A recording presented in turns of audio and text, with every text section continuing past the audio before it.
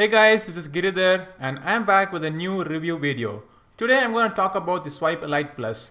There is a slight change in the video format and without further ado, let's dive into it.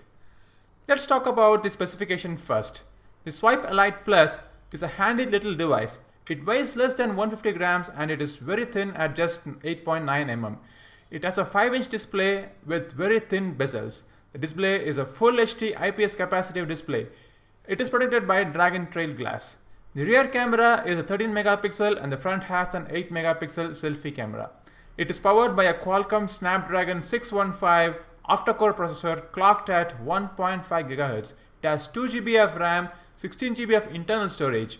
It features an expandable storage of up to 64 GB on the dedicated slot. It is a dual SIM device with OTG support. It supports LTE, GSM and even some CDMA bands. Swipe Elite Plus runs on Android Lollipop with Freedom OS on top of it. It runs on a 3050 mAh battery. The battery is non-removable, though the back panel is removable. Now here is what I like about the Swipe Elite Plus. The Swipe Elite Plus has a very thin, lightweight design.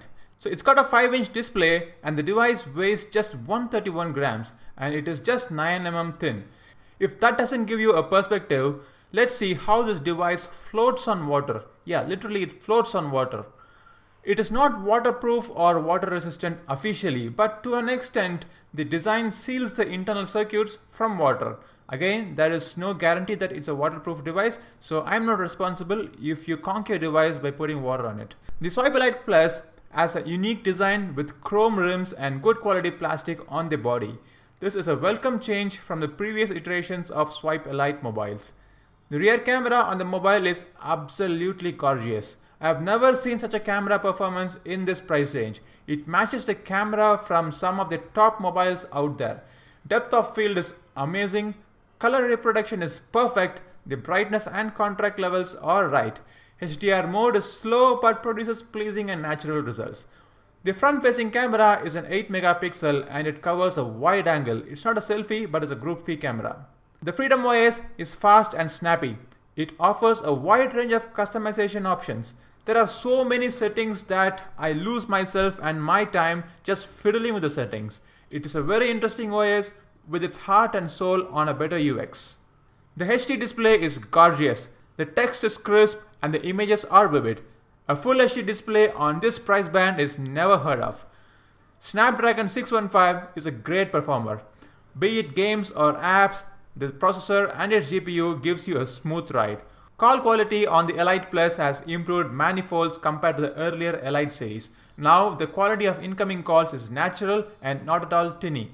GPS locks in under 10 seconds, Wi-Fi strength is good and network latching is good as well. The Swipe Elite Plus is priced at Rs 6,999. At a rupee less than 7,000 rupees, the device you are buying is a great value for money. Now, having said all that, here is what I don't like about the Swipe Elite Plus. The device heats up. I understand that this is powered by a powerful 615 processor and it has a very thin profile. At such a thin profile, heat dissipation is a challenge, but still the heat on this device could have been minimized or even avoided with some better engineering design. Processor throttling is evident on gaming. Check out the gaming on Swipe Elite Plus.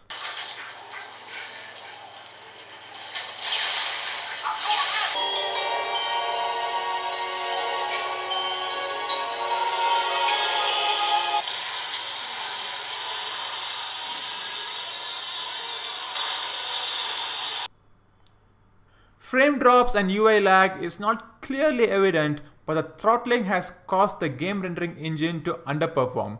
The game artifacts rendering is not so smooth. I'm not a big fan of gaming on this Swipe Elite Plus anyway. The speaker is weak and I miss a lot of calls because of the weak speakers and its ringtones. The vibration is too strong. Silent mode vibration defeats the purpose and the vibration is very disturbing, especially if you are in a quiet place like an office or even a temple. The full HD screen and a powerful processor drains the battery pretty fast. On intense usage, I get about 3 to 3.5 hours of screen on time. On an average, the battery lasts for 12 hours or even less. Also, it takes painfully long to charge the mobile. From 0 to 100%, it takes about 3.5 hours with the 1 amp charger that is bundled in the device. But these cons outweigh the pros just because of the killer pricing. At Rs 7,000, the only competitor for the Swipe Elite Plus is the CoolPad Note Lite, which has an average looks and a MediaTek processor. But still, the CoolPad Note has a better performance and it's got a fingerprint sensor as well. I would recommend the Swipe Elite Plus if you are looking for an economic option and keen on aesthetics and the camera. It is a no frills and no thrills device with straightforward objective to give a good user experience at an economic value and with very little compromises. Thanks for watching the video. I hope you like the new review format. Do share your comments and don't forget to subscribe to my channel.